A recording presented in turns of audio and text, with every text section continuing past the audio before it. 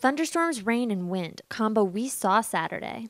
The lightning, I think it's the most scariest side of it, and the wind, you just never know which direction it's going to take.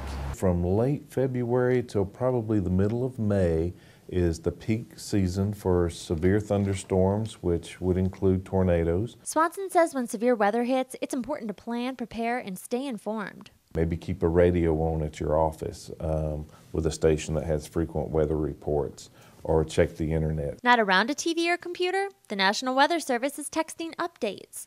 So what should you do if a tornado hits? Identify the most safe place in your home that you'll go, the lowest level of the home, the basement if there is one.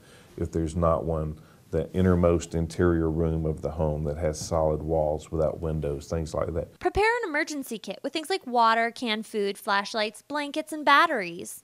My plan would be to find the safest location, like the bathroom, the basement here. The fire department has what they call the war room. Now that's where they prepare and plan for when severe weather hits. They're listening to the radios, they're tracking our equipment, they're moving resources on the map to try to make sure that we're covering or backfilling our stations. Every business, every school, every institution, and every home needs to have a plan. Need help? Go to ready.ga.gov to download an emergency plan. The best thing to do is talk about it with your family. In Lawrenceville, Laura Hall, GBC News.